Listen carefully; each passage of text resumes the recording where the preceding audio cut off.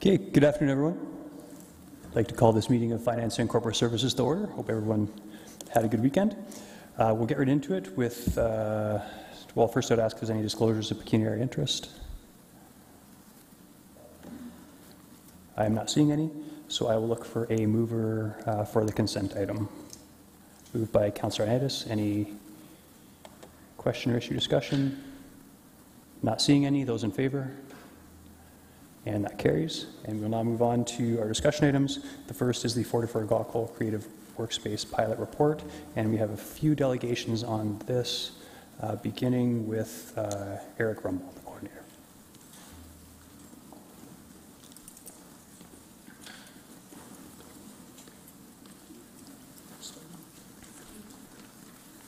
Just point of clarification, do you want the delegations first or the staff presentation? Oh, sorry, I didn't have the, I don't think I had the staff presentation here listed beforehand, but it would probably make more sense to have staff first. Great, thank you so much. Okay.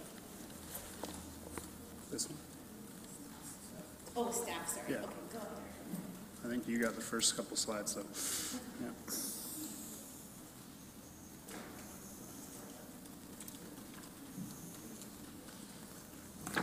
Through the chair, thank you so much for having us here today to talk about this project, the Creative Hub at 44 Gaukel. We're really excited to have a few of our tenants and partners who will be delegating later today. We're also really grateful to many of you on council who came to visit 44 Gaukel in the last couple of months so that we could show you the facility. You can meet some of the tenants yourselves in preparation for our presentation today. Can I have the next slide, please, Diana? Oh, you've got it. Thank you so much. Great. Just to recap, we started this project as a 5-year pilot in 2019, and at the time it was responding to a number of different factors in our community. One important factor was the need for affordable creative production space, and while this project has really filled a need for that, we, as Eric will talk about, have full occupancy, there still remains a demand for affordable creation space. And one of the things, which I'm sure you'll hear about, is the way that space functions for people in the creative industries, where yes, it's a place to do work, but also importantly a place to connect with other practitioners. And it's really that kind of collaboration, knowing each other, knowing each other's work, that really supports exciting creative practices in this community. And this is why kind of spaces like this and affordable space and shared space is so important. This project also offered a platform for arts activities and activations in our community. And we see more and more of this now with the development of the Gaukel block. So what used to be kind of early stages of a pedestrianization on Gaukel, we're now seeing being a really significant community space, and one where we have lots of tenants and activities in the building connecting with activities on the street. And that was really, only the early part of what we understood would happen on Gaukel Street. And has really supported the work that's gone on in the building with our tenants in the building as well. The other kind of goal was to make use of a city facility, 44 Gaukel, which had varied tenants over the years and been used in a variety of capacities, but there was a real feeling that there was a possibility for that building that would bring greater benefit to the community and to the arts community. So these were kind of the dynamics by which this project was initiated in 2019. So, in terms of what has happened since 2019, I'll start by just noting that we had a official launch party, open house for the event about 2 weeks before COVID hit. The building was about a third full at the time, and we obviously lost a number of tenant leads at that time period, but managed to maintain the tenancies that we did have. And persevere through public health measures, working with the tenants to make all of that work. During 2021 and 2022, the facility use and activity gradually bounced back, and we eventually hit 100% occupancy last fall. So we're at a point now that as tenants vacate the facility, we're going to a waiting list of other interested folks in the local arts sector to fill those newly vacated spaces. There's space for about 35 tenancies in the building, many of them most appropriate for folks with solo proprietorships. And so 44 Gaukel has become a home base for entrepreneurs in arts and language instruction, arts therapy and other cultural services, music and other event production. There's visual artist practices in the building that include photography, radio, sculpture, painting, printmaking, film, and theater. And all that multidisciplinary activity has led to a bunch of different activity in and around the building, from concerts, broadcasts, markets, exhibits, workshops, and all sorts of other productions over the last few years. Rent revenues have grown annually in the facility during the pilot, and in partnership with ArtsBuild Ontario, we continue to improve and evolve the model, and you'll hear from Alex at our partner ArtsBuild in a few minutes. Expenses are mostly realities of the facility, the utility cost of old building systems, property taxes, frontline custodial staff in internet services. Through the last few years, we've managed to establish a below market rate framework that's satisfying a local need that's been expressed to the city for a long time. And we've also developed a unique and valuable skills trade program, which has resulted in tenants contributing assets to the project and the brand. A small example being some of the photos we've got in our presentation here today. The sort of last point I'll make on what's happened since 2019 is in that time, tenants and staff have really transformed an institutional facility that very much felt like an abandoned private college when we got into it, and it very much feels like a well-occupied and decorated and beautified space that's been occupied by artists since then. One of the really pleasing results for us is just watching a number of different tenants in all different areas flourish over the course of the project. So to name a number of examples of that, I'll note Just Ideas, making use of a less than 300 square foot space to set up a music production studio from which they've drawn folks from all over the continent to make music together, and that's led to millions of Spotify streams, and as many of you will be aware, 2023 Juno nomination for the collaboration with rapper Don Valley.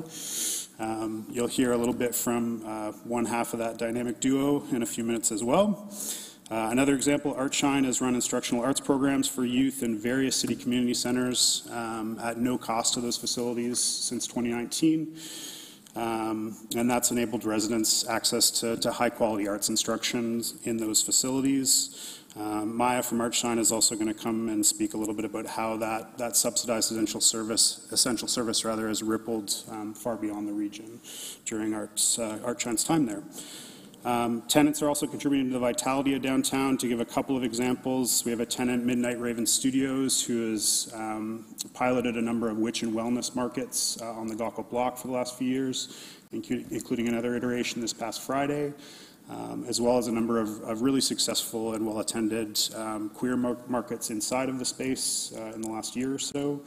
Another tenant, Good Co-Productions, has been involved in sharing broadcast events out of the facility, as well as contributing sound production to the Gaukel block and a number of other downtown spaces. And those are really inspiring examples from established tenants that, as time goes on, will continue to ripple down to other folks who are trying to emulate the examples of the sort of work that those folks have done out of the facility.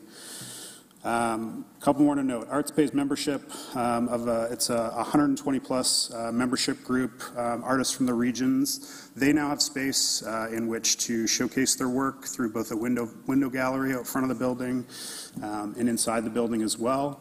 And part of what that's allowed is a fledgling community group to sell artwork, to situate their collaborative activities together, and really expand the reach of their brand, which is focused on fair pay for artists in the region.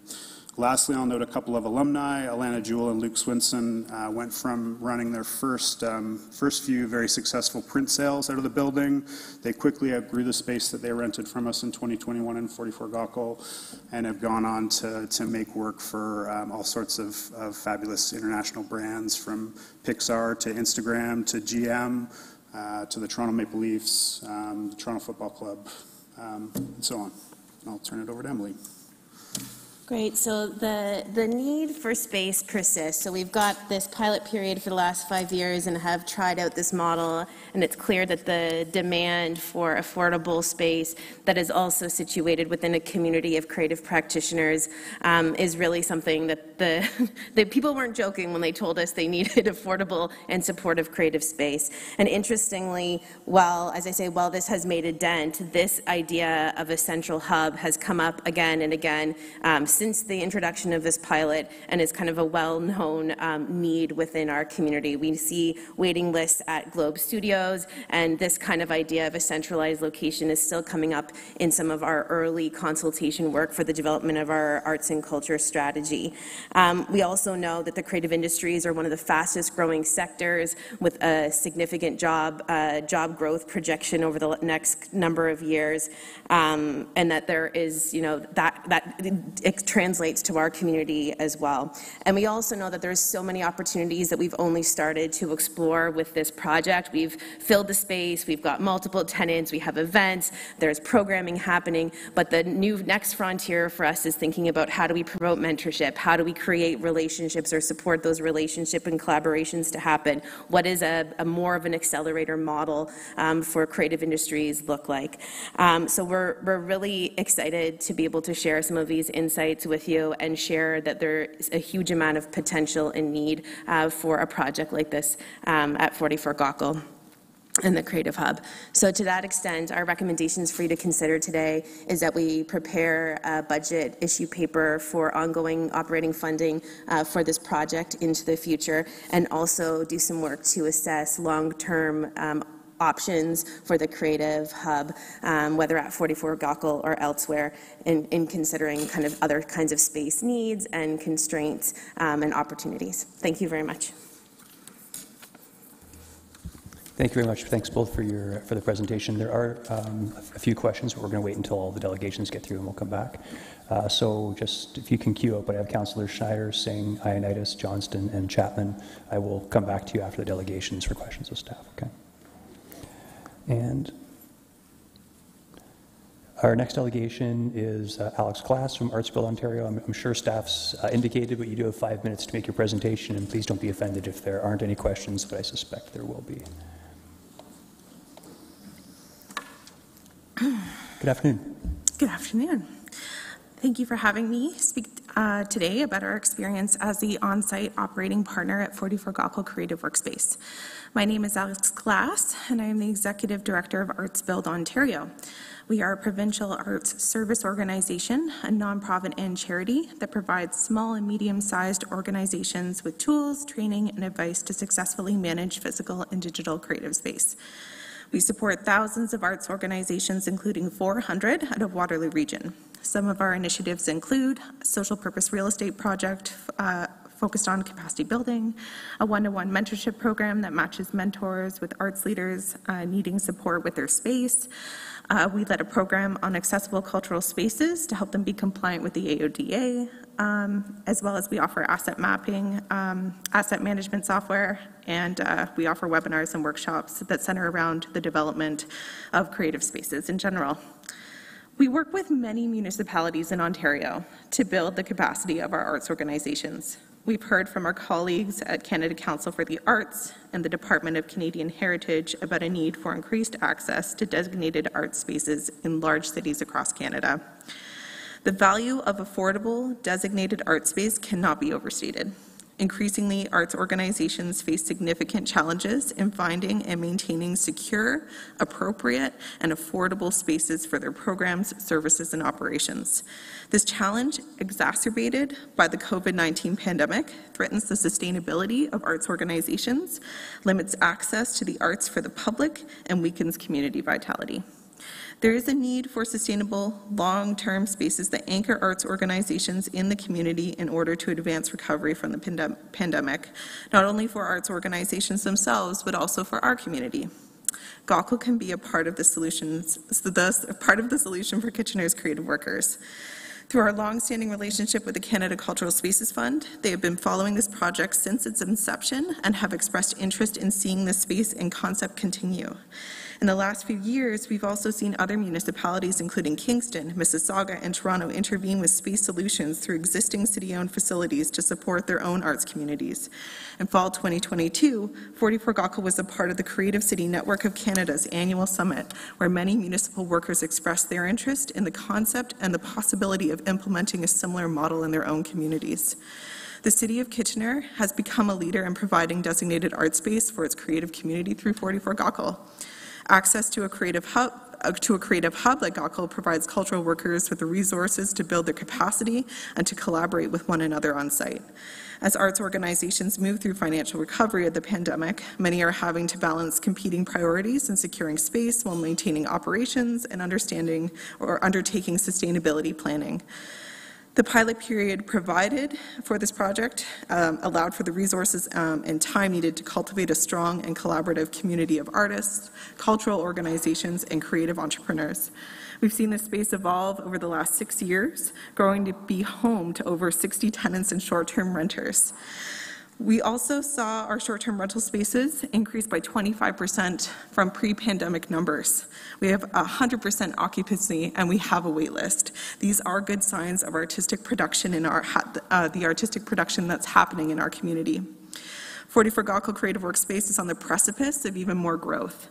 The annual funding provided to the space will allow us to focus on our programming on mentorship and business development, both for tenants and the wider community. While this work is underway, this also allows time to undertake a comparative analysis to assess long-term opportunities for 44 Gaukel in this model. As the lead operating partner of this project, ArtsBuild Ontario wishes to continue this great work and see investment made to continue to offer affordable art spaces to Kitchener's artists and arts organizations.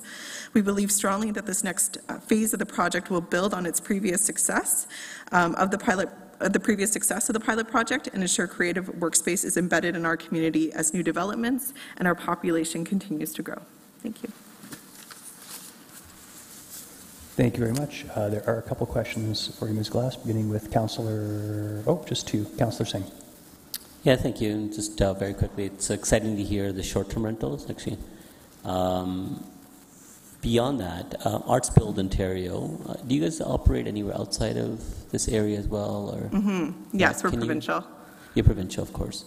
And where other municipalities that are kind of leveraging something same as a partnership with your organization in creating this kind of enterprise space or kind of incubator space for the arts community? Yeah, I mean, the Aurora Cultural Center is embarking on a similar project that we're seeing right now through our mentoring program. So they are actually, that municipality and more are starting to turn to their eye to this type of model. It's more appealing because we're a nonprofit market, so it's more affordable. They can get more out of the partnership through that and on the groundwork too. The TET Center, as well in Kingston, which was referenced in the report, is another fantastic example where I see Gaukel headed. And then Mississauga has a small arms building. That's a municipal asset as well. Those are, I think, the three top relevant ones. In the City of Toronto, too. But yeah, of course. And they're doing relatively something similar to what Yes. we're doing, or we are trying to tread some new territory as well? Sorry, what was the last part of your question? I said, are they doing something similar to what we're doing, or the City of Kitchener in partnership is trying to explore different avenues through this partnership as well? They are doing something similar. So like where they're at in their project, I believe that's the next phase of this work here. So I think what I'm trying to answer your question is say it's a similar model, but they might be the way that they're focusing in those projects would be different in the disciplines that they're supporting. So that could be like a theater space versus a hub. The TET Center is the most comparable. Okay, and as a funding to ArtsBuild Ontario, it primarily comes from the province, I'm assuming, or? You'd think so, but no. Canada Council for the Arts gives us project money to undertake work to support cultural infrastructure in Ontario and Canada, and then we get a lot from the Department of Canadian Heritage. Okay. And Ontario Arts Council. Do you think there are opportunities where, as we explore and we do want to scale up, and that's where I do see some benefits of us starting to explore the fact that it's, a few years in now? Yes. Are there funding options out there? Oh, yes. Canada Cultural Spaces Fund is definitely the primary funder for cultural infrastructure across Canada. Ontario, it's our only funder designated for cultural spaces, and municipalities are eligible. Okay, all right, thank you. No problem. Thank you. Councillor Chapman? Yeah, thank you, and thank you for your presentation. So you have space at 44 Gaukel right now. I notice in the report it's asking us to look at the budget in 2024 and 2025. Do you see yourselves maintaining that space beyond that date, or? Oh yeah, Waterloo Region's been our home for, oh my gosh, over 10 years. So we see the value in this project. It's valuable for the community here and our network here, and we have a great partnership with the City of Kitchener. So of course we want to continue it. Okay, thank you. There are no more questions. Thank you for your presentation, Ms. Lass. Thank you.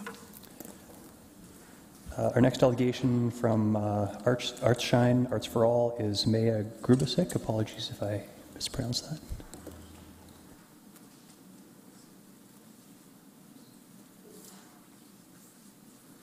Hi, good afternoon, City Councillors and Chair. My name is Maya Grubasik. I am an artist instructor with Artshine since 2018 and now French Program Coordinator. And I will be speaking on behalf of Artshine about our experience at 44 Gaukel. So we were the city's first skilled trade partner at 44 Gaukel's Creative Workspace starting in 2019. And a little bit about Artshine. We run it as a social enterprise with our mission being to create a community where participation in the arts is not limited by income, ability, or life circumstances. It was started by Paul Field, a social worker, in 2015, who saw the positive impact of the arts on the youth. We currently offer virtual workshops and in-person school programs where French and English instructors teach art classes in local schools and in nearly 20 cities across Ontario. We offer our accessible program to people with various disabilities, local art camps, and our Artshine in a Box, which is a North America-wide subscription art program. For each box we sell, we give one away for free. Artshine believes in the importance of partnerships as they create visibility and benefits for everyone involved. We have partnerships with Comeback Snacks, for example, Peace by Chocolate, and with Spectrum, offering them Youth Under the Rainbow art workshops. Our greatest partnership, though, is with the City of Kitchener, where we both benefit from the in-kind rent subsidy model. Through our arrangement with the city, we offer youth workshops available at various community centers each year. In 2023, for example, we offered free monthly art workshops at Kingsdale Community Center, Chandler Mowat, Victoria Hills, and Centerville Chicopee. The value of Artshine's instructor wages, materials, and administrative expenses in delivering these programs are exchanged for a reduced annual rental rate at 44 Gaukel.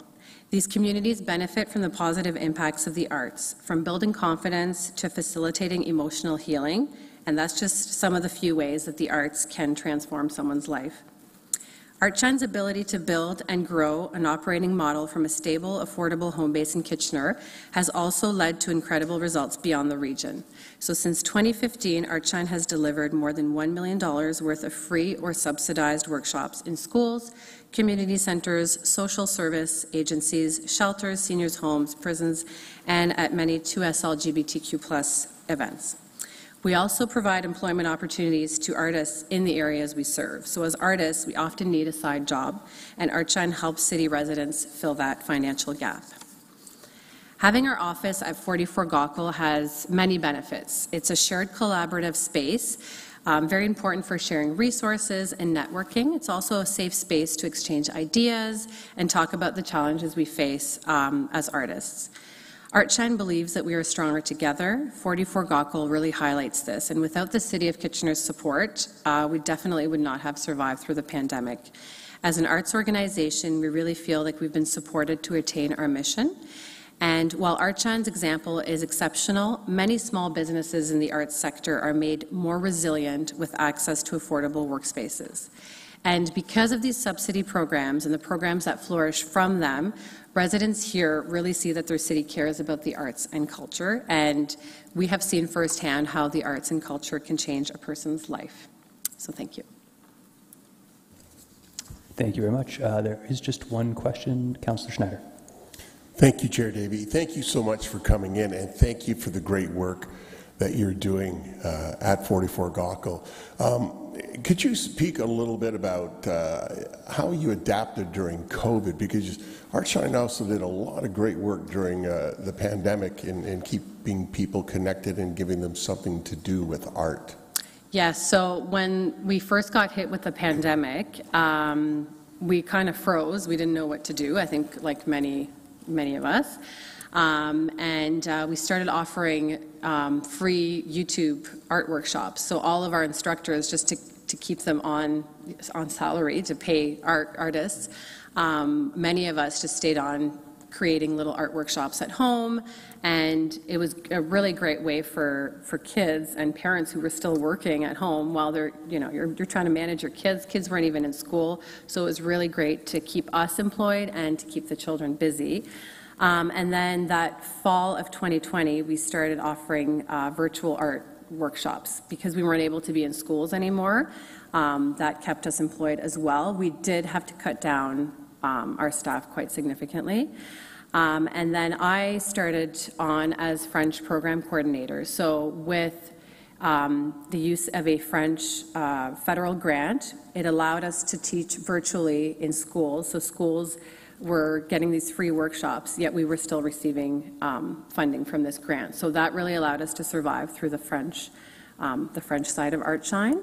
And that really is what that and the subsidy for renting the space at 44 Gaukel is what really kept us alive, I would say. And now we've started since last fall back our in-person school programs, which has been great.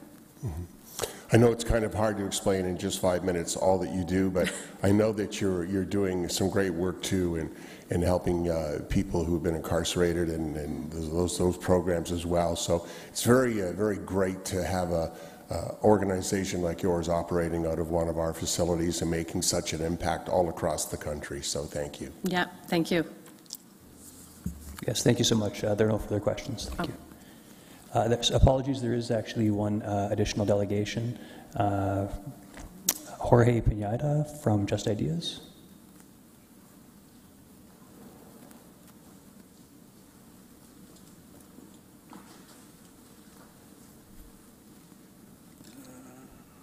Good afternoon. Good afternoon, everyone. Thanks for having me and allowing me to speak a little bit about our experience and what 44 Gaukel means to Just Ideas. I've heard COVID be mentioned a lot, and that has a huge role in how we ended up at Gaukel. I've been doing music since I was 8 years old. I'm now 33, and in that time I had been part of studios in garages, bedrooms, basements, anything you can think of. We made a studio there. During COVID, we were using my basement as a studio, and my partner, Josh, he actually caught COVID. So my wife said, no more sessions at the house. And then we turned to Zoom, and we were both working in the same city, but we're working on Zoom. And people started hearing, about 2 weeks into COVID, we learned how to run sessions wherever we were. We could record and stream our audio in real time to whoever else was on this call. So we quickly became the guys that could do Zoom sessions.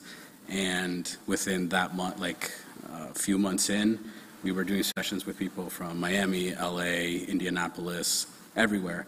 And that just started to snowball effect for us. And we just kind of kept going and going.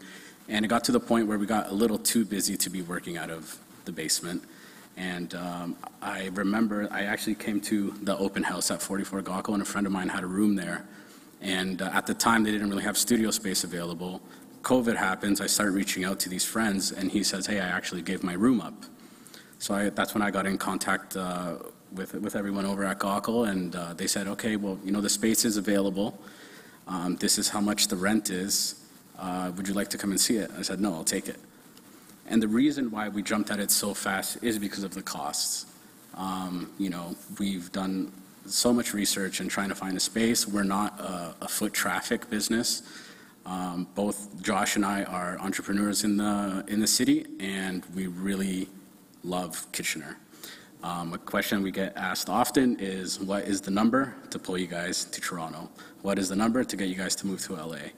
And for us, right now, there is no number. We are trying to put Kitchener on the map in the music space. We work in a bunch of different genres. It's obviously on the map in some genres, but not quite in hip-hop, R&B, Latin, which is where we've been working a lot in that space. So we got into Gawkel. A few months later, we team up with an artist named Don Valley from the area. Day one, he comes in the studio. We show him a track that was for somebody else. He loves the beat, writes on it, uploads it on TikTok. Next day, it's at 1 million views. His label saying, we need to get this out. Christmas is coming up, so put a pause until January. That song came out. That song has led to Dom actually going on a countrywide tour. He became one of Amazon's artists to watch for 2023. And the latest news was that we received a Juno nomination, and we got to spend that time over there. And really, we were really proud that our table was, out of 12 seats, 10 of us were from Kitchener. And that's kind of like the mentality behind the space at Gawkel. A lot of our work is done in the city. We do travel a lot for work, but everything we're learning, we're bringing back to the city and really helping develop artists and kind of showing them, you know, I've had a lot of great mentors, and that's something that we want to be for this next generation of artists and musicians, because music is everywhere. It's in TV, commercials, the list goes on, video games, and a lot of the times, you know, music comes from dreams and it gets shut down really quick. And I think we're slowly showing people that it is possible. You know, we are homeowners in Kitchener, and we just love it here, and there's so much possibility, and the future is super bright. Another thing that 44 Gawkel allowed us to do was partner up with Amit from Goodco, who's also a tenant there, and he allowed us to make our own show at the museum, where we were able to bring in, it started with one, and he was in our studio, actually. We have a lot of traffic coming from other towns, and the artist that was with us at the time, he's a Grammy-nominated artist, and he was the first person I said, hey, we have this kind of show idea, what do you think? And he's like, I'm in. He didn't ask any other questions, and we used that as leverage to invite all these other artists, and we had 800 pre-saved tickets, and that night we had about 600 people come through the door and hear music that I can almost guarantee they would have never heard live in front of them at the museum. So I think that's my time, but thank you. Thank you so much. There are a couple councillors with questions, beginning with Councillor Schneider. Thank you, Chair Davey. First question is, I want to stand in that studio, I want to meet you and see where all this greatness is created. So that's my first question. I'd love to connect and meet up with you there. Sure. What you're doing, I think, is fantastic. And can you maybe tell us what it takes to get an artist who maybe comes in a little raw and get them to the next level and the next level and the next level with your expertise and guidance? Yeah, I mean, I think with the way and the rate that music is moving at today, a lot of people say, oh, you know, you just record yourself and put yourself on TikTok and the rest will take care of itself. And it doesn't actually work like that. There's a lot of work, a lot of hours, a lot of the artists that we do end up working and developing here are artists that we have found online, or somebody has told us, hey, this person has a buzz, they just need the right guidance.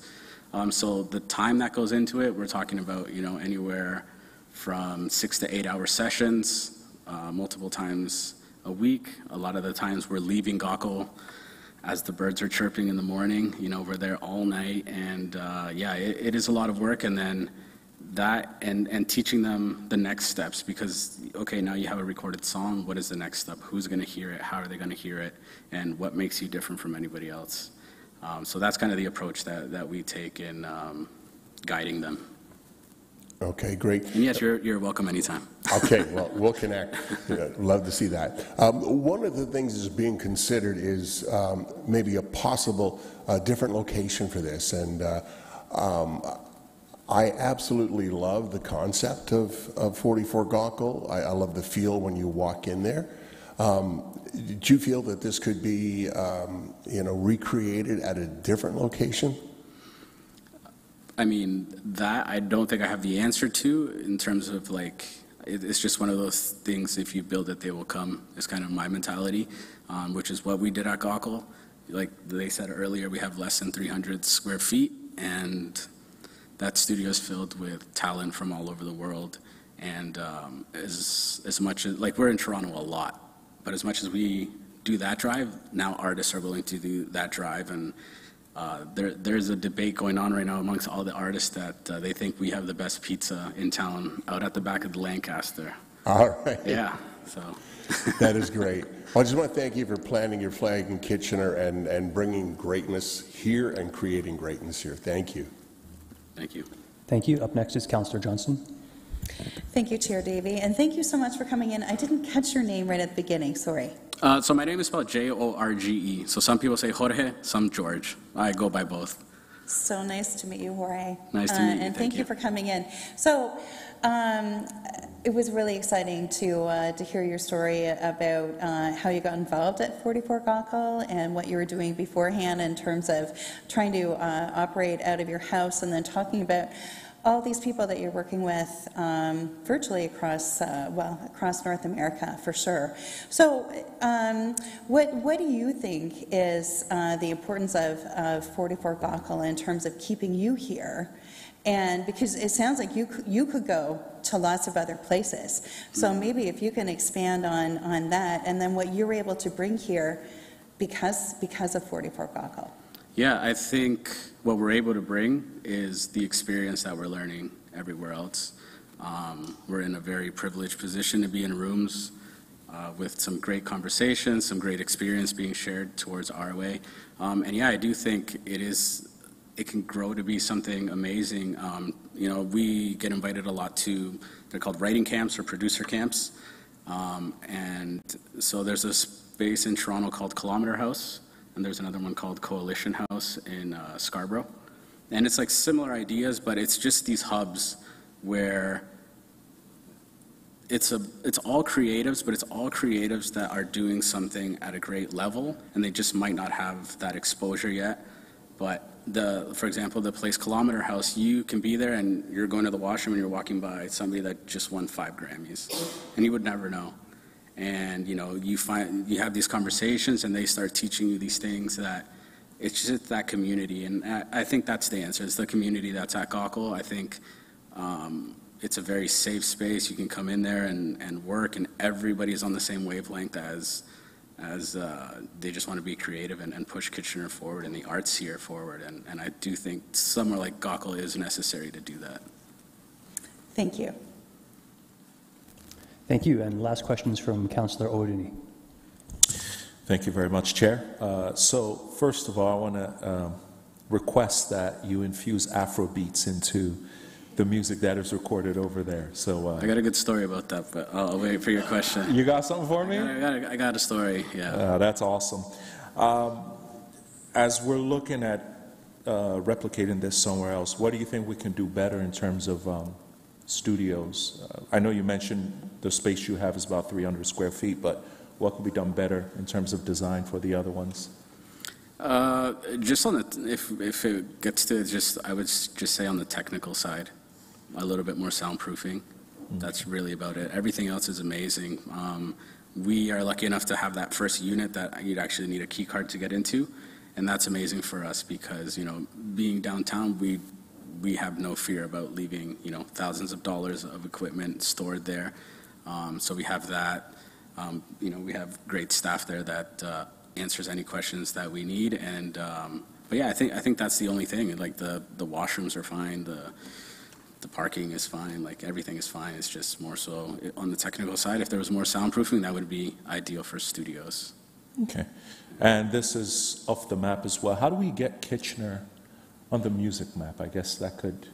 I mean, I would say Kitchener has been on the music map for a long time. I would just say that it's not in the genres that's popular with kids or 25 and under, let's say. You know, we have great notoriety in country.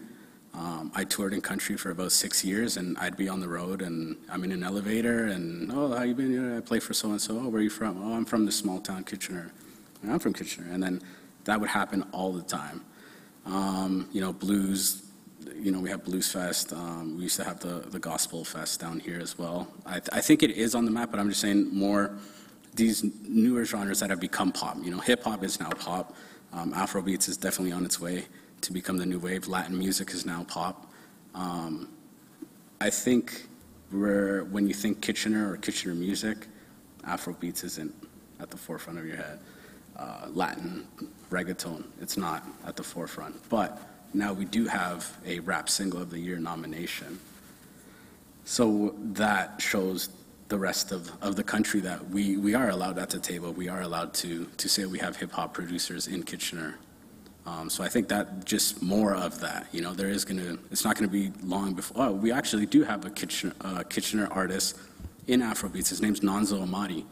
He's signed to Universal Music, and yeah, I haven't met him personally, but he is a Kitchener resident from what I've learned.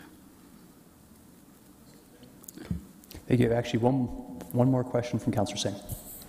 Not really a question. I couldn't resist when my colleague, Councillor Orduni, mentioned Afropops. Can't miss out on Bhangra music. You know, India Bhangra music. You got to incorporate that. You want to make it pop. That's where you got to focus on. But just quickly, I want to congratulate you on your emerging success and making Kitchener vibrant as well. Thank you. It is on the list of things to attack. We were at the Junos with AP Dillon, who's made an amazing impact.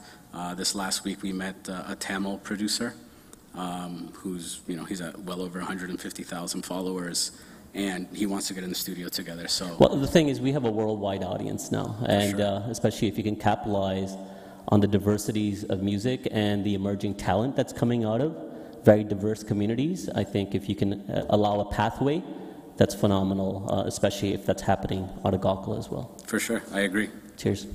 Okay, actually, one more. Councillor Andis just queued in. Thank you for coming in, George, and I'll introduce you to another George who's won a Juno for engineering in Toronto. George Sierra? Yeah. Big fan. The type of clientele that you're seeing, where are you finding your clientele? Like where? Well, a lot of the one around here is word of mouth and social media. Dom Valley, he has a big social media presence, and he does a great job of tagging us in productions that we've done for him. He records a lot of his TikTok videos inside 44 Gawkle.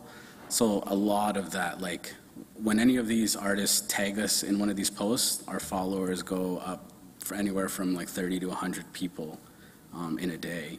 So that's where a lot of the ones around here. And then in let's say in like the bigger side of the industry, a lot of that is just they've heard stuff we've done. And through our management, we have managers in Toronto and in LA currently. Okay. Again, yeah, I do appreciate everything you're bringing to our community, and as Councillor Schneider puts it, if you need anything, we're here to help you. Thank you. Thank you. I appreciate that. Okay, and that does complete all the questions. Thank you. Thank you so much for coming in. Thank you to all of you to come in and sharing your thoughts. We will now get into questions with staff. I'd recommend Mr. Rumble, Ms. Robs, you might want to have a seat because there's quite a few that have questions. If everyone wanted to queue in now, I do have the original order.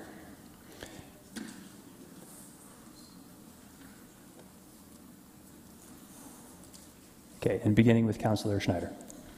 Thank you, Chair Davey. Eric and Emily, thank you so much for this. Thanks for all the great work that's being done there. Recently when I attended the Young Art exhibition, just incredible. But kind of what struck me was the space, and I know that's a space that we took and put people in with what we had, and I know there's challenges with that building. There's infrastructure stuff that has to be dealt with. I 100% support the concept and appreciate the vibe and the energy that's in that building that the artists who are creating in there are doing. And one of the recommendations is looking at another location. And I kind of asked Jorge about the concept, and can that be recreated somewhere else?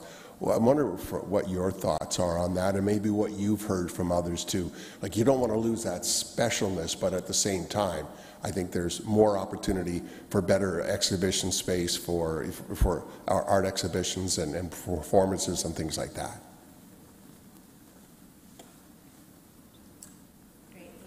Sorry, 1 second.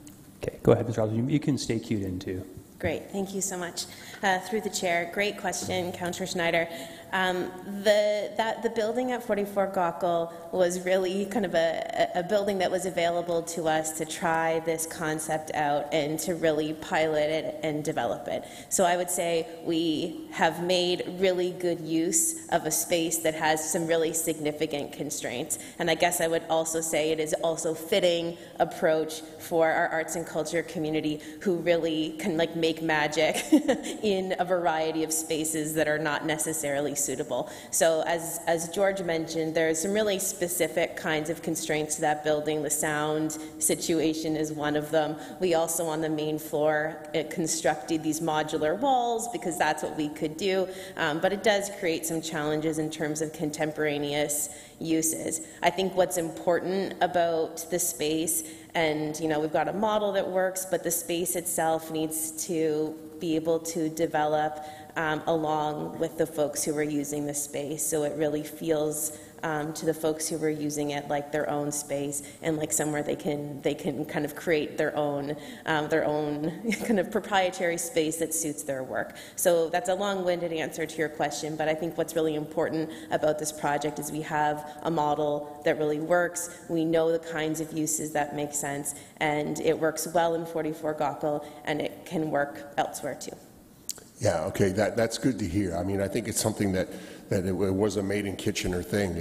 We've created it, kind of perfected it, and I hope that there is a new location that we keep that concept. And just as a comment, there's one thing, as a radio guy, I would love to see a permanent home for Midtown Radio, for them to have some space that they don't have to keep moving back and forth from. So just a thought there. Thank you.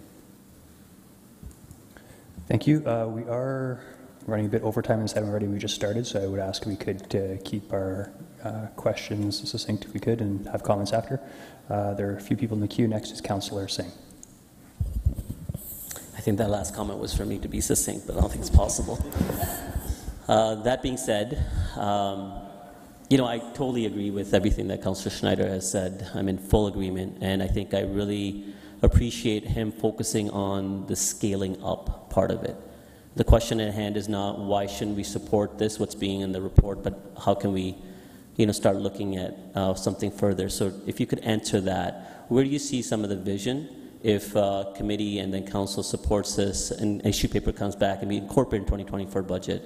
What type of timeline should we look at seeing some visions of a larger space, more collaborative space?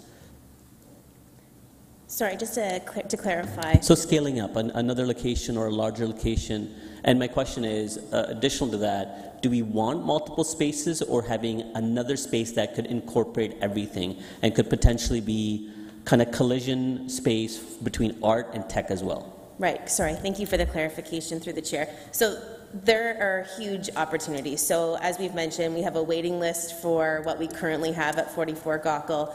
As I mentioned in our presentation, Globe Studios, which has studio space for visual artists, also has a waiting list. There are huge potentials for kind of more technical shared resources, like for digital media. So for example, we're unable to use the basement at 44 Gaukel, but there's a great kind of scheme that we could use that for recording and green screen and different types of studio spaces. So there is a need for specialized space like digital media, as I've mentioned, but also rehearsal space as well. So the bigger vision here is to understand how we can kind of meet those needs in a way where folks are bumping into each other and where people can cross paths, and it's really that cross-pollination and people learning from each other that is kind of the magic of it. So to answer your question about is it like multiple locations or one bigger location, I think what's most important is that we have a mix of different types of disciplines and activities in one space to help support that cross-pollination. So that's not exactly answering your question. No, it but does. It just shows that there are multiple options. There's not just one model that could fit.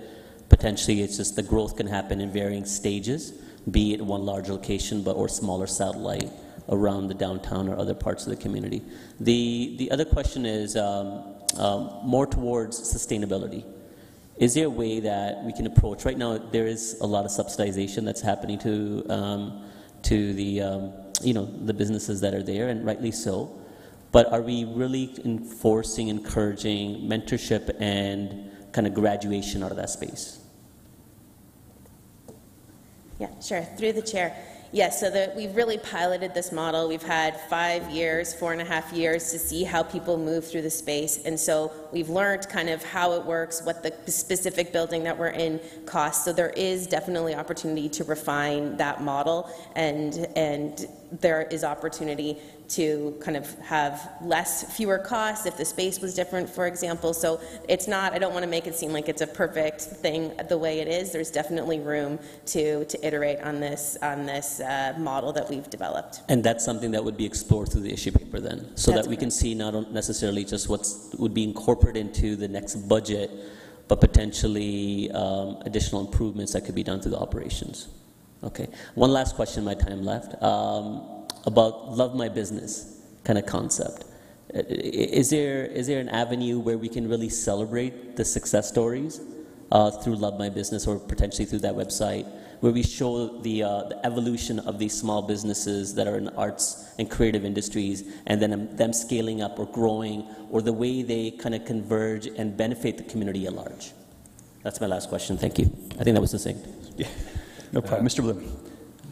Yeah, I think absolutely. I think through the chair, what you've heard today is the power of 44 Gaukel is not the building; it's the people that are doing amazing things professionally and for our community in that building. And I think rightfully so. The more we can tell the story, their story is better for them, better for community, better for all of us. So absolutely. Perfect. So yeah, if you can consider the showcasing the stories and Love My Business.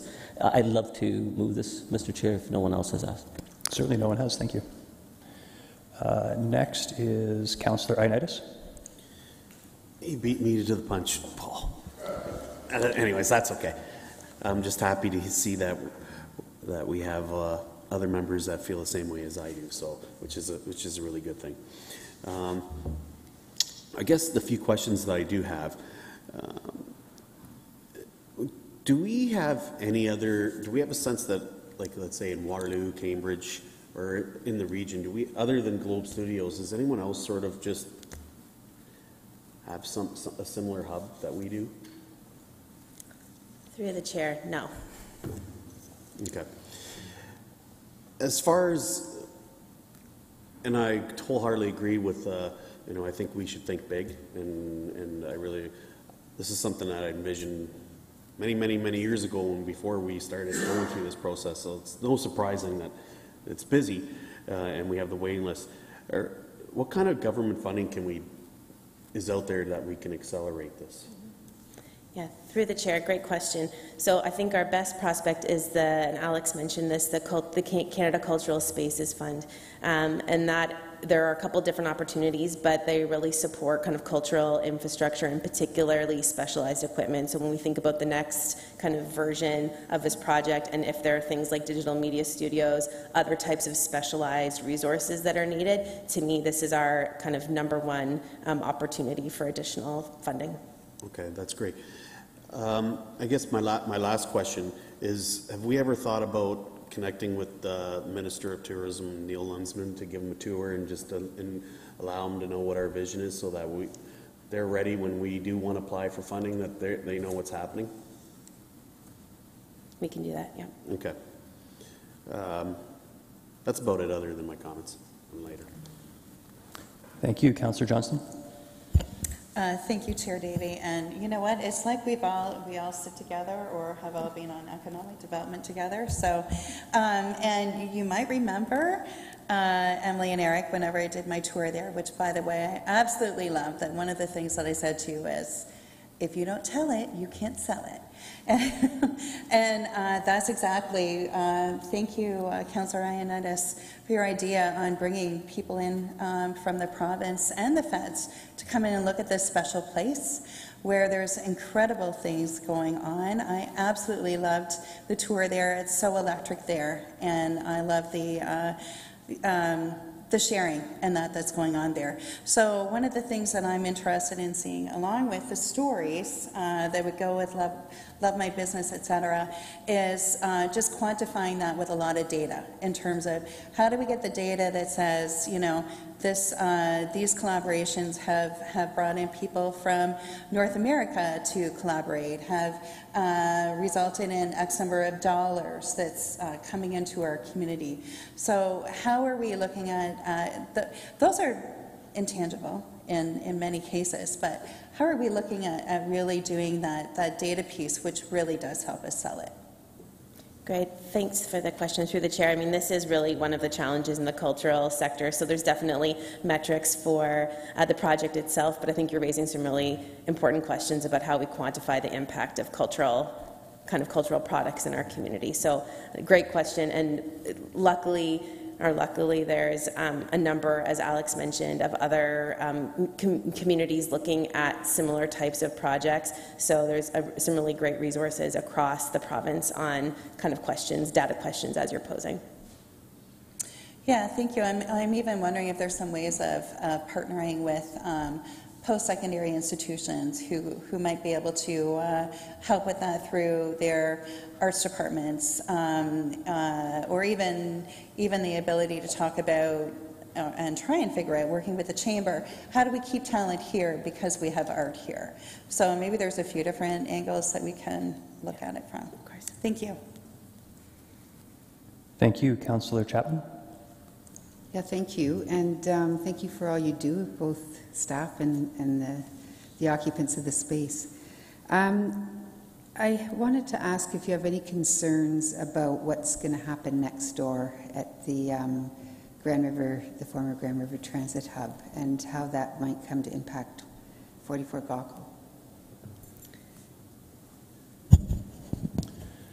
So through the chair, the region, in partnership with the city, is developing a vision for that space. There's some key priorities, but the region has not yet set out what the actual vision for that space.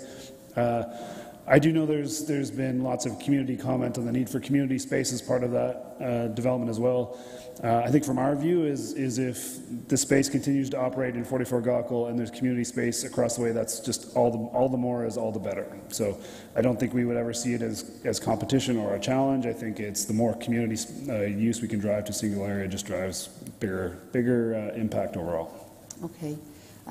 So, you talk about space. Is there talk about renovating the space, like making it bigger, like growing the space versus moving the space, or just wanted to hear your thoughts on that? Yeah, through the chair, that's really kind of the body of work indicated in the second recommendation in the staff report, is to really consider kind of those options. So, what would a renovation or expansion of the current facility look like? What are alternatives to that? So that's really kind of trying to assess what's feasible and what meets the needs of the project. Right. Okay, I guess those are my questions. Thank you. Thank you. Councillor Clancy. Yeah, thank you so much. It's amazing what you've created in a small space. It seems like it's endless, the rippling effect of all the rocks you're throwing.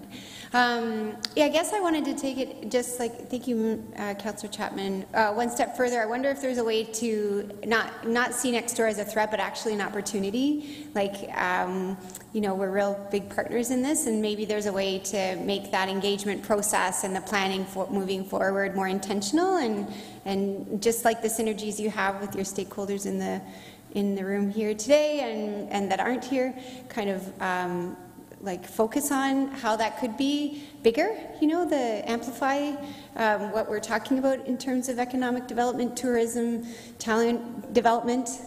And also, I feel like I want to recognize the mentorship that you've created.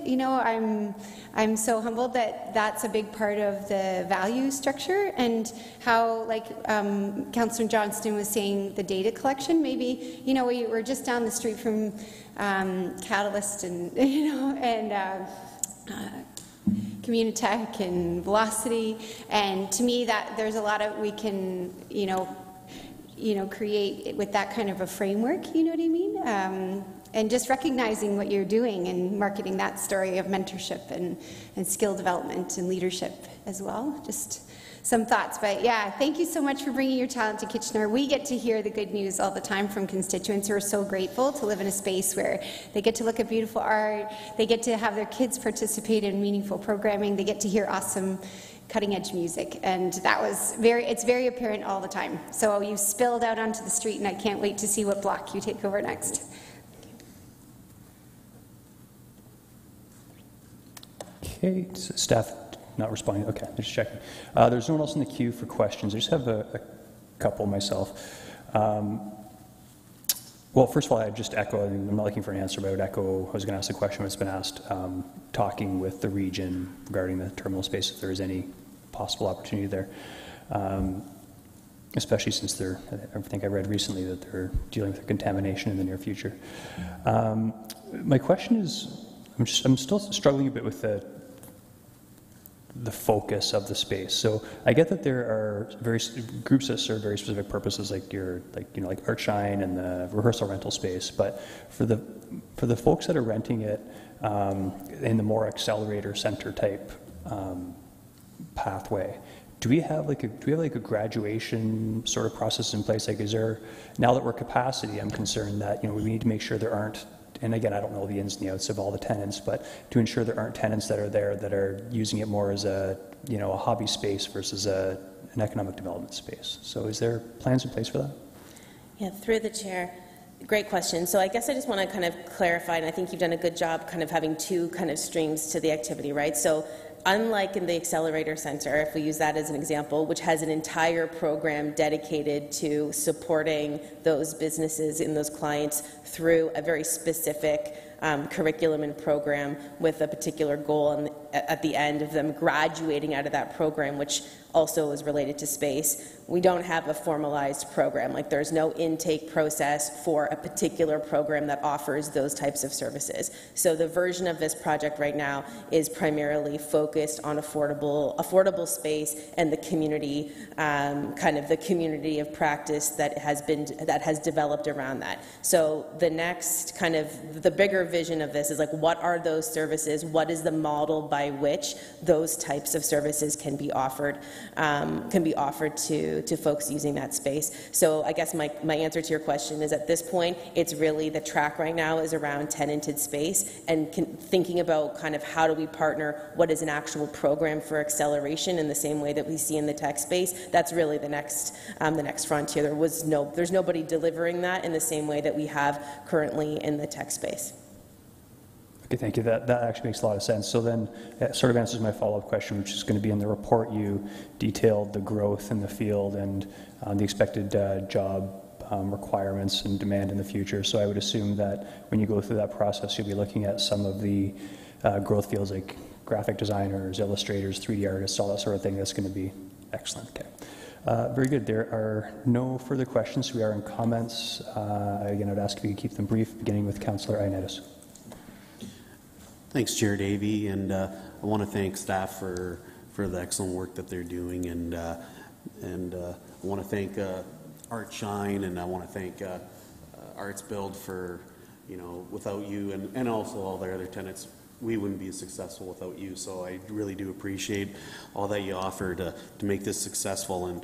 And to me, it's actually no surprise to see this place wanting to be attraction towards this community. I know we've had our community's been really underserviced when it comes to arts for a long time. So to me, it's really no surprise, and I love the fact that we're hearing some of the really good success stories. And again, I'm more than happy to support the big vision here. I feel like we do have that.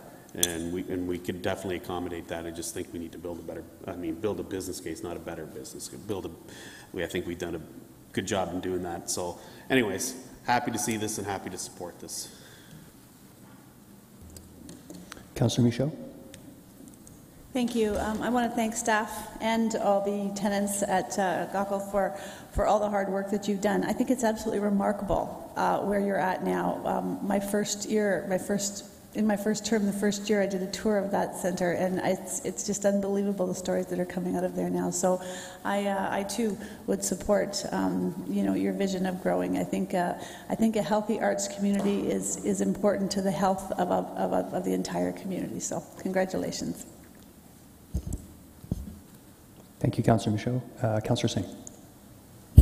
Thank you, Mr. Chair, and thank you for proving the naysayers wrong. Thank you for proving the proof of concept that this can work to support and nurture the arts and creative industry in the city of Kitchener.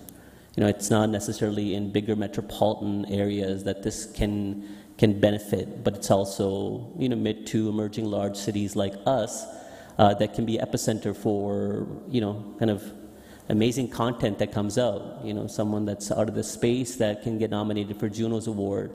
That's a huge success story. So to our staff, to Arts Build Ontario, to be a collaborative partner, to previous who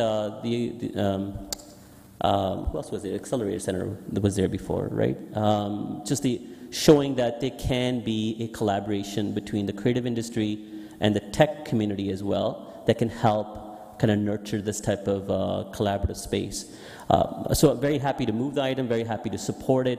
I don't see this necessarily just as a way of carrying on the day-to-day business of what's being envisioned or as a want to look at the issue paper for next year.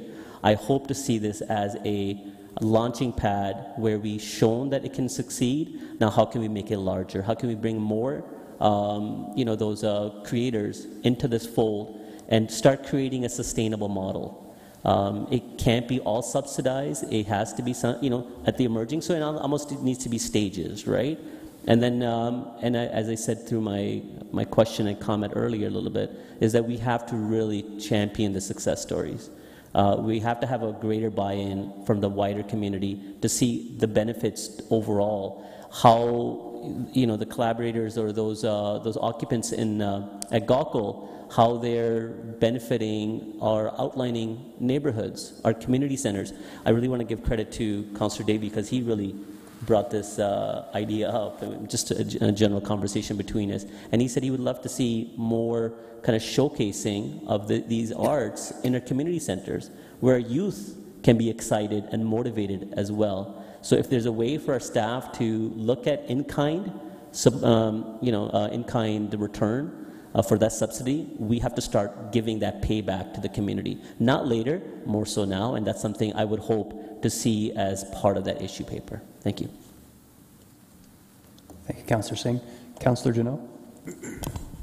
Thank you, Chair Davey, and thank you again, like everybody else has said, to the staff and to the delegates, to the artists who have made this space what it is. I know Eric and Emily and Alex back in, I believe, February, I had my first look at 44 Gaukel, and from outside, it doesn't look like an art studio, but when you walk inside, it's just amazing, and the amazing stuff that is taking place. And with our population growing, with more and more newcomers coming to our region, I'm excited about the opportunity to grow what you have already, and to make it a world-class venue for artists to come into our community and say, wow, I can't believe what they're doing. We want to do that where we are, or we want to come where you are, and we're going to relocate. And so keep up the good work, folks. It's an amazing space, and that whole little area right there, that's just, it's a cool vibe, what's happening there now. It's really great, so thank you very much. Thank you, Councillor Schneider. Thank you, Chair Davey. The great thing about queuing in later is I don't have to say all the great things that have already been said. But I just want to thank staff and thank the artists and thank you ArtsPay, thank you ArtShine for the good work. And I agree with Councillor Johnson. We have to spread the word. We have to get the word out there and get the community in to see the great work there as well. So full support of this. Thank you so much. Yes, thank you. I'll be supporting this as well. Thank you, Councillor Singh, for reminding me, raising it. But I do think that one of the pathways going forward is, when we walk through the city, we all see these empty blank walls that are really canvases and that sort of thing. And the fact of the matter is the folks in this facility are subsidized, and if that's a way that they want to promote some of their in-kind work, depending on whatever their skill set is, whatever their artistic ability is, I would leave that to staff to try and figure that out. I know some of it's already being done in terms of music and that sort of thing, but I would really like to see that come forward, and really that's a way to show the broader community the benefits of this project as well.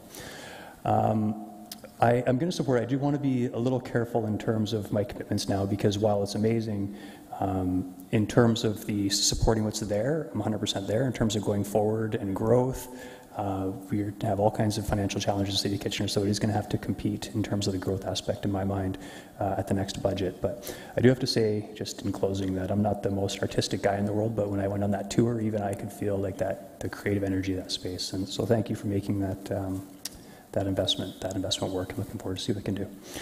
So it's been moved by Councillor Singh. Those in favor? And that carries unanimously. Mr. Bloom. Thank you, Chair, and thank you, Committee. I just wanted to take a quick moment to do an important thank you to Eric and Emily, who for council, for the new members of council. Many years ago, council gave us an allotted amount of funding, and it was a very conscious decision on our part not to use that funding for staffing, but to try to get as much of that to be an impact to our arts community. So Eric and Emily stepped up and really took on leadership of this facility, and taking on new functions and new roles that were not part of their regular job description of overseeing a building with multiple tenants that's 24 hours and all the relationship building that has gone on. So I've gotten personally to see both the great sides and the challenging sides, and I just wanted to commend them for what you see today is largely a part of their leadership in building relationships with all of the partners in the building and maintaining such an amazing track record for this facility. So I just wanted myself to congratulate the two of them for an amazing many years, and many more to come. So. Very much agreed. Thank you, Eric, Emily. Excellent work. Okay, with that, we are going to be moving on to our next item, which is the Community Benefits Charge Direction. I believe Mr. Lautenbach is going to kick us off. Good afternoon, Chair Davey and members of the committee. Mr. Hagee originally was going to be delivering this presentation, but something unexpected came up, and so I agreed to cover this today and answer any questions that you might have related to the report that's on the agenda. I think it's important first to start by talking a little bit about how the Community Benefits Charge framework came to be. So originally back in 2019, Bill 108 was passed, which proposed the Community Benefits Charge as a potential replacement for some of the elements that were included in development charges.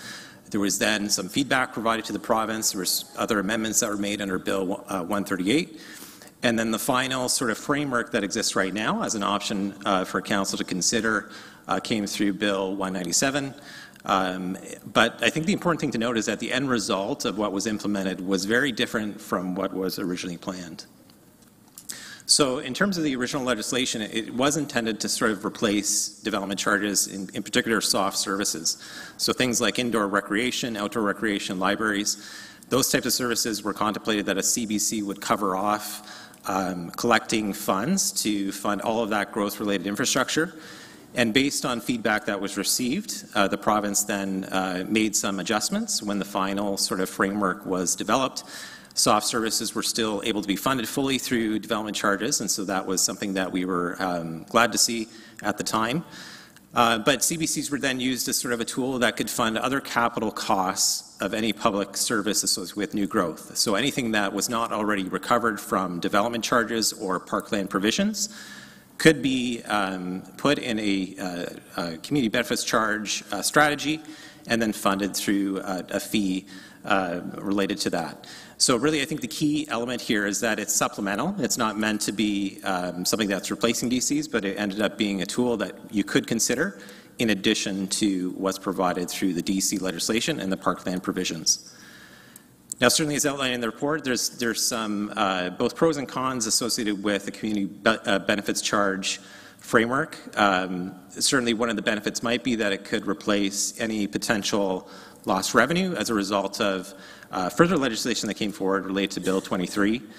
Now, that also included exempting some services that were originally eligible under DC, such as parking and cemetery services that, CBC could be looked at, whether that made sense as a tool to cover off some of those growth-related costs for those services. Certainly things like studies, at some point will no longer be eligible within our DC bylaw to be able to be funded. And so it could be a tool to look at that, as well as our parkland shortfall that we know may exist as a result of changes to Bill 23. In addition to that, services that aren't covered through the DC framework, such as affordable housing, could be included in terms of consideration for something that you could put in a CBC strategy. Now, on the more negative side, certainly when you think about the CBC tool, it's not something that we expect would generate a significant amount of revenue. So when we're trying to think about potential losses that might come out of Bill 23, and with that, I think it's important to also say the province has made a commitment to making municipalities whole, and so we're still waiting to see what that looks like. So we don't exactly know what kind of shortfall exists at this point. But even if there wasn't a shortfall, it won't provide a significant amount of additional revenue based on the way that the framework is laid out. It's essentially 4% of land value. That is the cap that you can actually charge under a CBC strategy. It also only applies to certain developments. So anything that is 5 stories or more, or 10 plus residential units, you'd be eligible to charge a CBC charge on. And so it doesn't apply across the board, similar to how development charges would. And it also requires additional administration, and there's some costs with that. So this would require, obviously, a consultant for us to use to develop a CBC strategy. That's something that, very similar to when we develop a DC bylaw, we would need expertise to do. It also, based on the way that the framework is constructed, requires regular land valuations to take place to understand how the charge would actually apply to individual developments as it gets implemented. And then there's also the possibility that it could be appealed to the OLT. So in terms of municipalities that have decided to move forward with this new tool, about 50% of those that we know have moved forward. Their bylaws have been appealed. And certainly at the individual development application level, an appeal could also take place. So there's also that risk in terms of a new tool that's really not tested in terms of how the implementation of that might work and what resources we might need on our end as well in terms of moving ahead with that. And so that's really why we're in front of you today, to really seek direction before moving ahead with any type of work in terms of either developing a CBC strategy and potential bylaw. Because we would be retaining a consultant to do that work, we thought it was important to check in with council, very similar to what we do before we start a DC bylaw update. And so with that, Chair Davey, I turn it back to you. If there's any questions from committee, happy to answer those. There are at least 5 that have questions. I'm not sure if you're comfortable there, if you wanted to say this up. Okay, standing's great. Beginning with Councillor Singh. Yes, Mr. Lockenbach, kind of surprising that 18 have adopted and 9 have been appealed. Of the 18 that have adopted now, have gone through, and the CBC is in place, any cities that are comparable to Kitchener, or as a regional size? So through the chair, unfortunately I don't have that information today.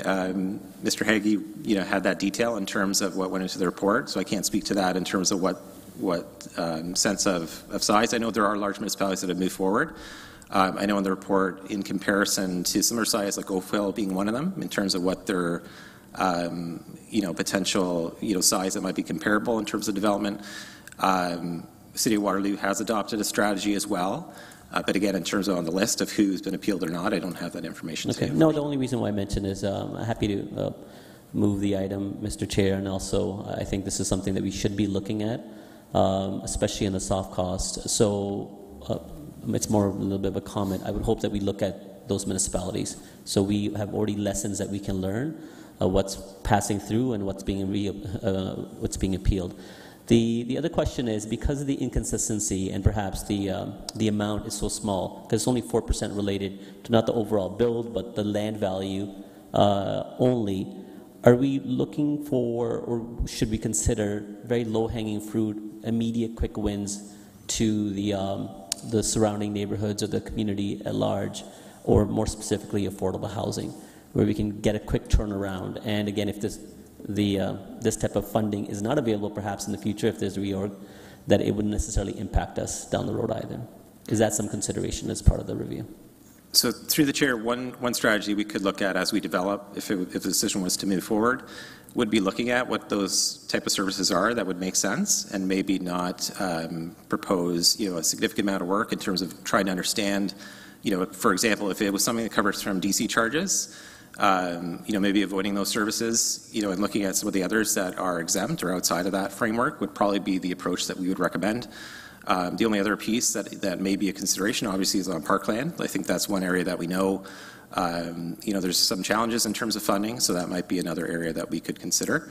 But certainly being focused in terms of what we want to look at, I think would benefit us in terms of a strategy. So it's funny that you triggered the parkland thing as opposed to purchasing new lands. I really saw this as a community benefit where we can redevelop our existing parks where we can't necessarily do that through DCs. Our community struggle of not seeing new infrastructure coming in or long palliative time period of redevelopment. Could the CBC model help to redevelop existing parks as well? So through the chair, it does have to be growth related. So very similar to DCs, it would have to be something that is new. Yeah, of course, it's new. It's growing. And so it would have to be something we explore in terms of what does that look like compared to existing versus new, and understand what that methodology would be within this type of strategy. What's the projected timeline? So if there's support, consultant is hired, when would this likely come back to committee and council? So through the chair, it likely would be similar timing to a DC update. So it likely would be the rest of this year to kind of work through the strategy, probably sometime in 2024 within the first half of the year for consideration, just given having all of the costs that we'd have to work through and understanding what builds into that strategy.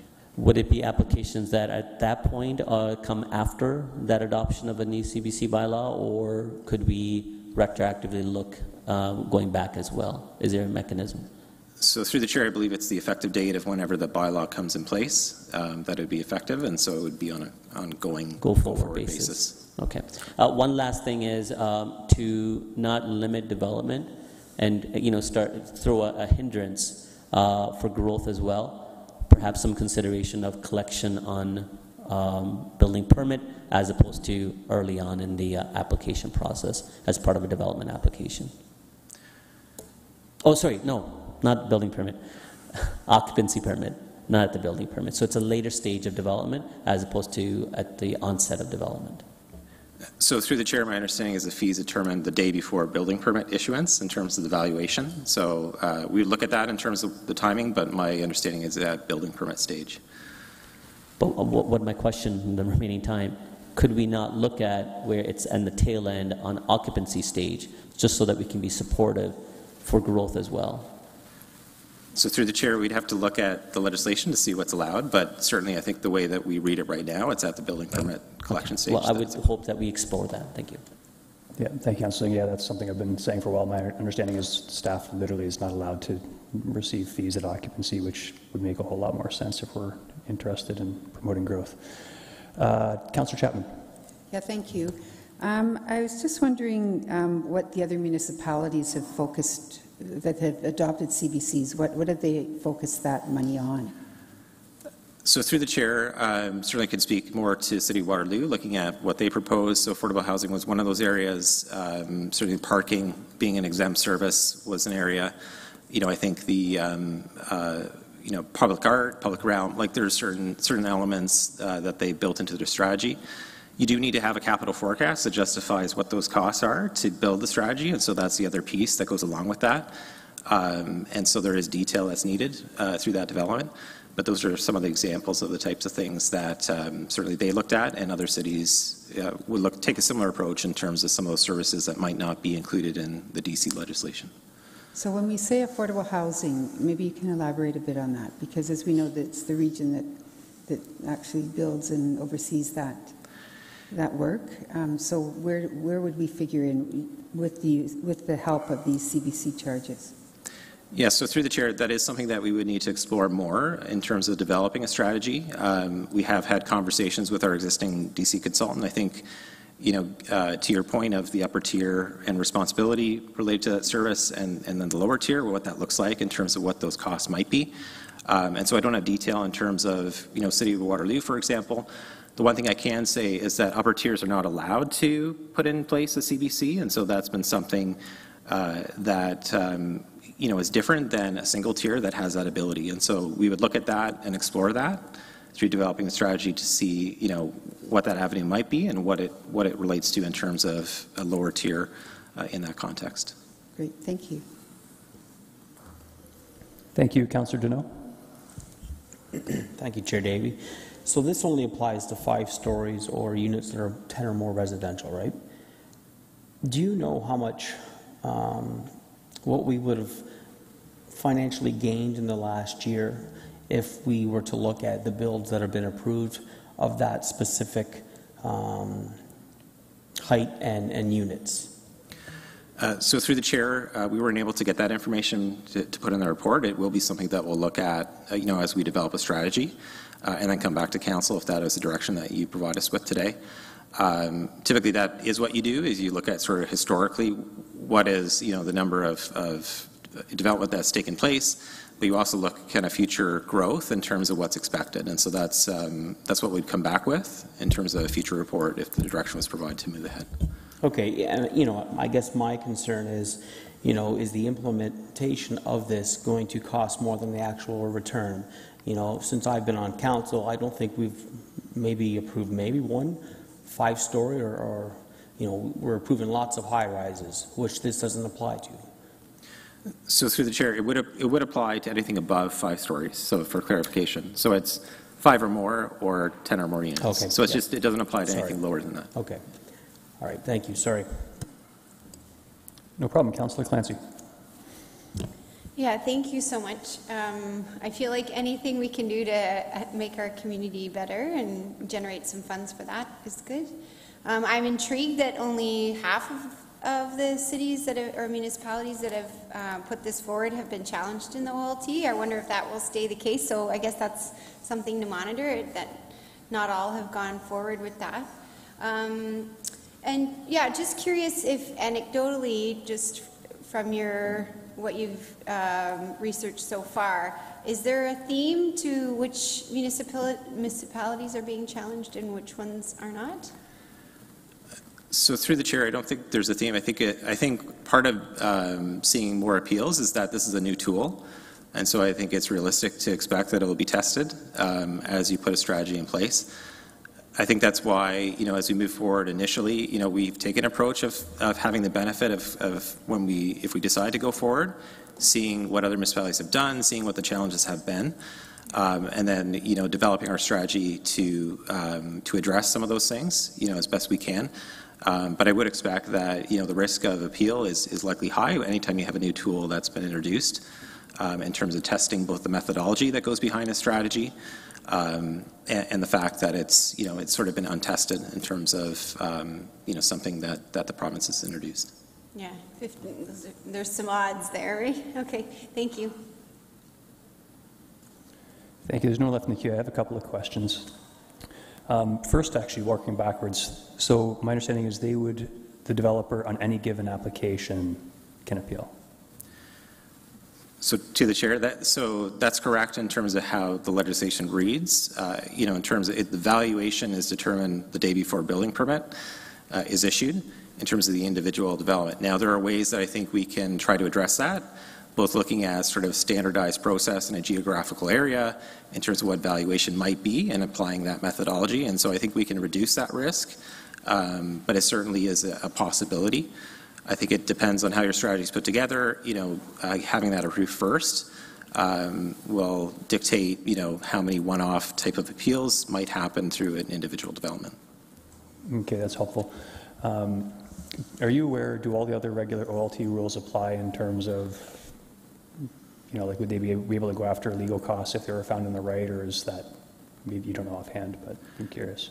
Like, are there other legal financial penalties if we lose, I guess, at an OLT appeal, other than not getting the full amount? So through the chair, I don't have that information to know what that looks like. No, that's fine. More importantly, I understand, so the province is looking as via Bill 23, they're looking at the financials of a couple cities, I think it's two, to try and honor this whole idea of making municipalities whole. One of my fears when I was reading this report over the weekend was that one of the potential outcomes from that process might be this being duplicated, and whatever way they try to make us whole, this might be wiped out as part of that process.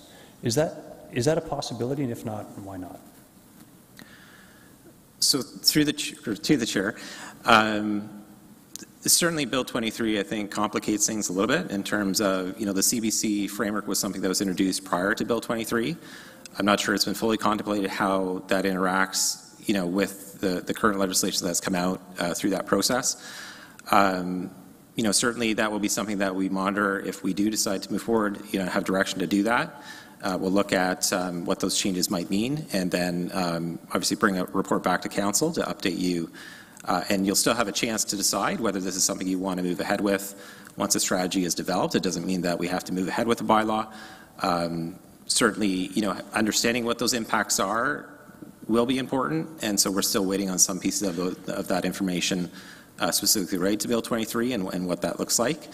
But we're hopeful that we will receive that as we go through this process if it's something that we move ahead with. Okay, yeah, my concern is spending the money on a consultant before it comes back. So do we have any idea, has the province given any indication, I'm not aware, have they given any indication of when they expect to be able to come back with the results of the findings of those financial explorations in those two municipalities? Not that I'm aware of in terms of a definitive timeline. I know they're looking at it. Certainly with the regulations, we are hopeful that those would be out as well by now, so we would have more detail in terms of what those concrete impacts might be, and we're still waiting on that as well. So we're hopeful it's within this year, but your guess is as good as mine in terms of timing. Okay, and is there any risk other than, I guess, potential lost revenue if things stay as they are? Is there any other risk if, I'm inclined to support this now, but is there any risk if we were to defer it pending that decision that you foresee? So to the chair, no, I wouldn't see a risk if council decided this isn't something you want to explore right now. Certainly, we can look at it again in a year's time. I think the only risk is obviously if there was some revenue that it would generate, the sooner that we put something in place, the more opportunity to collect on that. But given the amount that we're looking at, it's not a significant risk if you decide it was something you wanted to wait on. Okay, thank you. And Councillor Chapman's queued back in for questions. Yeah.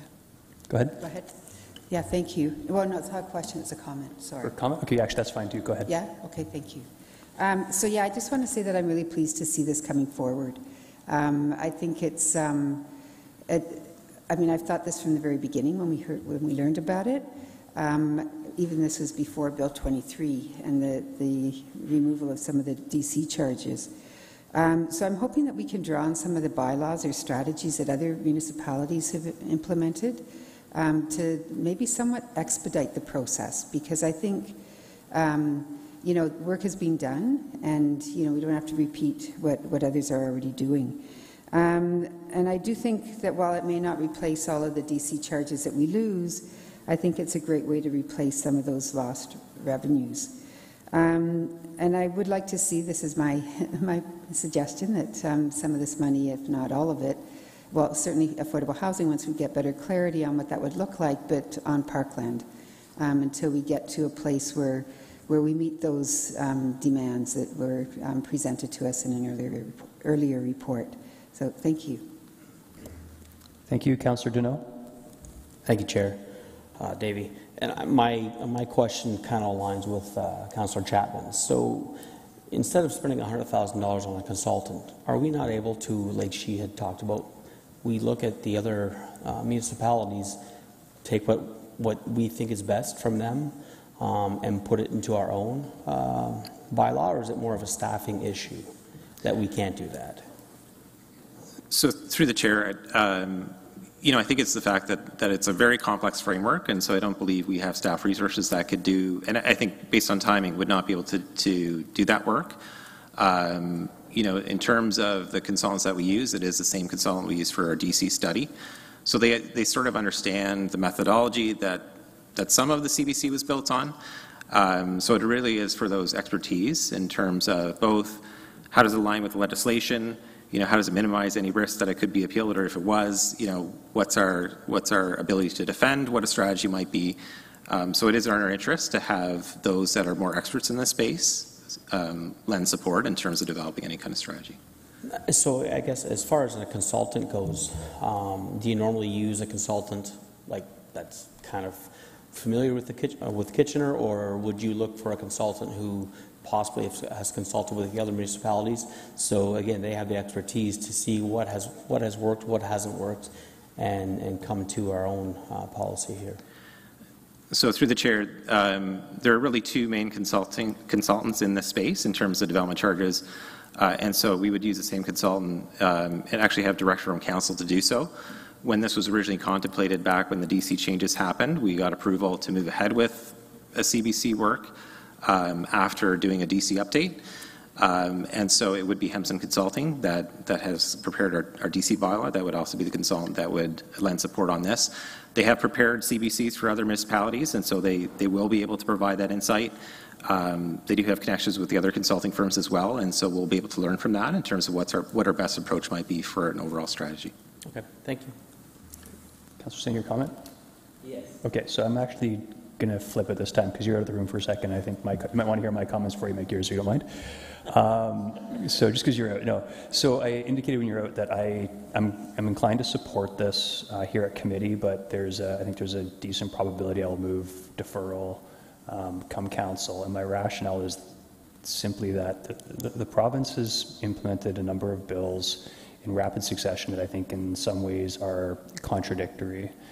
They're cutting DCs in one place and they're implementing credit back to us in another place. And meanwhile, while they're doing that, they're right now, my understanding is they're looking at the books of a couple of municipalities to find out how they can make us whole as they had promised in terms of the development charge cuts. So my hope is that between now and on my part, but I think if we could do some advocacy possibly to the province to say, you know what, you're just set an amount that we're allowed to collect, an unappealable amount, so the OLT isn't part of the picture as a result of what you're looking at in terms of making us whole, that might replace this entire process and save us some time and some complications. So that's my intention between now and council, if that makes some logical sense, but I would be looking to defer it until the province comes back with the results of those two financial audits of the municipalities with respect to DCs.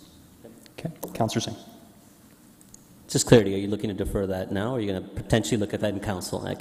I think our comments aren't going to be too far apart. Councillor Davey, I agree with mostly everything that you said, and that was going to be my comments, to figure out a way how to supportively encourage what the recommendation is, while at the same time recognize that we should use this bylaw for what the benefit of this bylaw should be, and is the why the province is allowing this as a tool.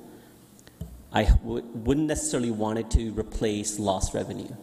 It should not go towards how do we figure back to supplement the lost DCs, the lost parkland dedication fees. The province is making the decision that they're making and giving municipalities to grow in a way within those boundaries and adjust your budgeting and growth perspectives according to those realities.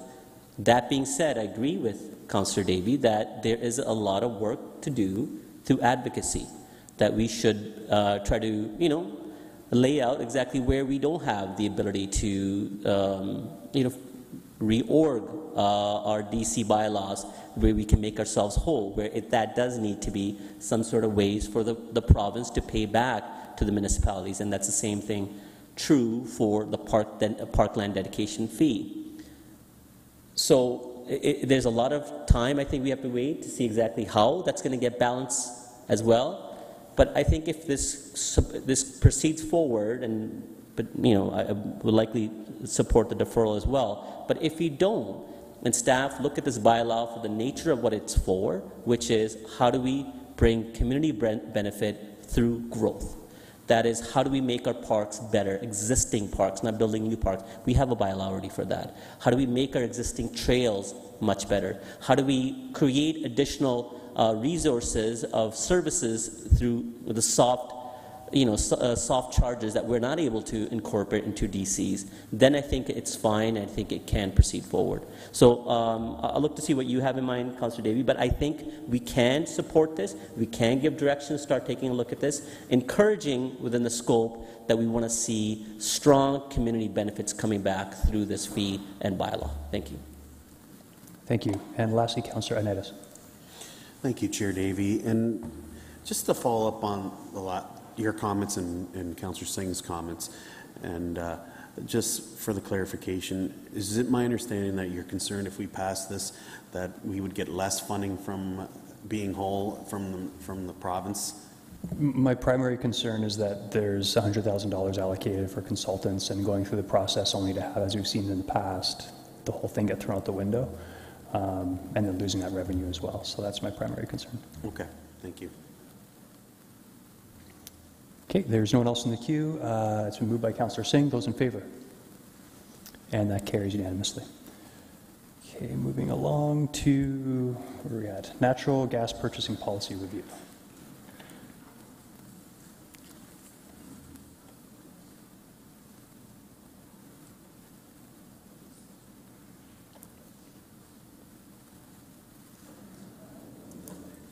And there's no presentation or anything for this item? Okay, so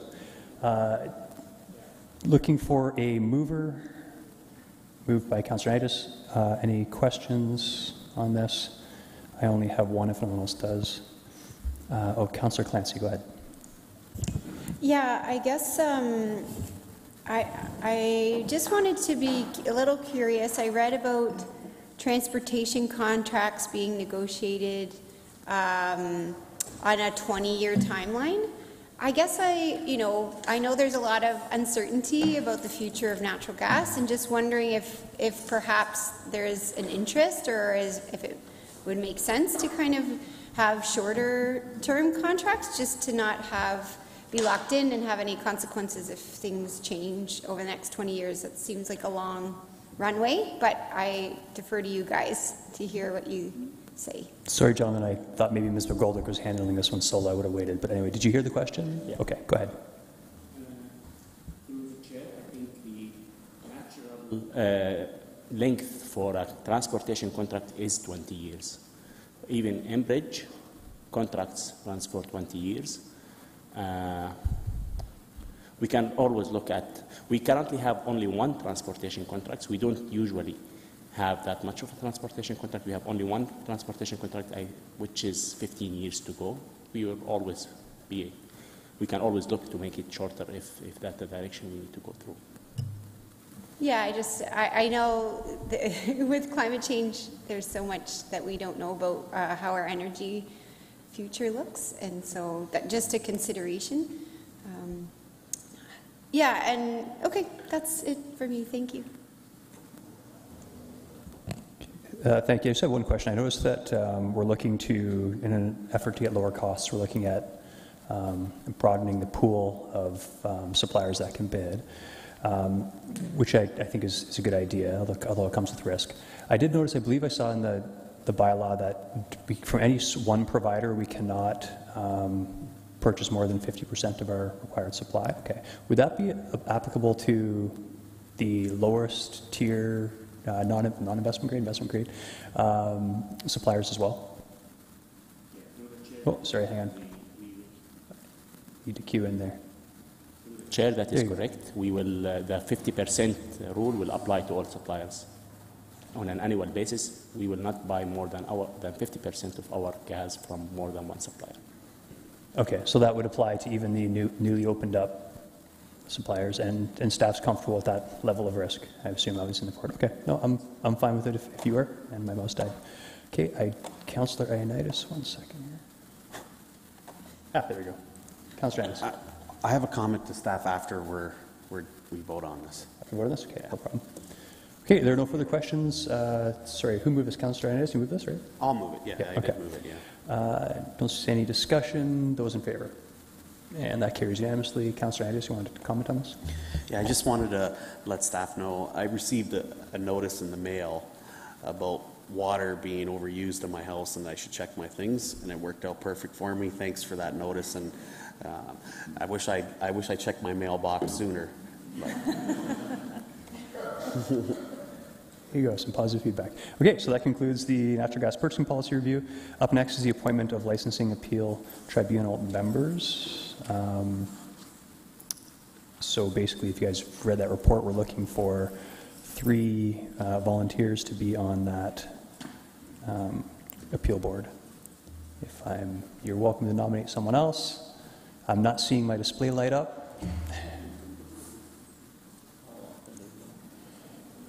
It's going to take place after the summer recess, and it's 1 day. It shouldn't take that long of the day, but you should book off the full day. Councillor Singh, go ahead. Yeah, it's just 1 day, right? You said it's 1 day. Yes. Yeah. Sure. Yeah. And you can nominate myself as well if you want. Sure, I'll nominate Councillor Davey. And Councillor O'Dooney? Councillor O'Dooney, okay. Anyone else have a burning desire to be on this? Okay, no votes? Okay, great. Those in favor? And that carries. Okay. And lastly is the Manchester Road traffic calming review. And there's no presentation for this. Anyone have any questions on this item? Oh, Councillor Schneider. Comment, go ahead. There's no questions. Okay. Oh, great. I just want to say, in all my years on council, I don't think I've ever seen such a high response rate and such a high positive response to the plans being made. So, great work. Yeah, that's exactly what I was going to say. It's one of my pet peeves on council is when we go out and do work that effectively divides the community. We've seen that happen, unfortunately, with things like sidewalks, et cetera. It's very rare to see this sort of level of, cohesive vision in terms of traffic calming. So credit to staff. I guess it also probably means a lot about what the residents are facing there in that street. So could I get a mover for this? Councillor Schneider.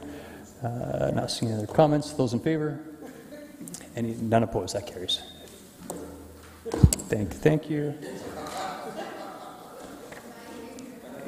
And could I get a motion to adjourn Finance and Corporate Services Committee moved by Councillor O'Dooney? Those in favor? And that carries. We will now get into special counsel, I believe. Just switch, okay. And I'm doing that as well, apparently. The mayor isn't here, so that would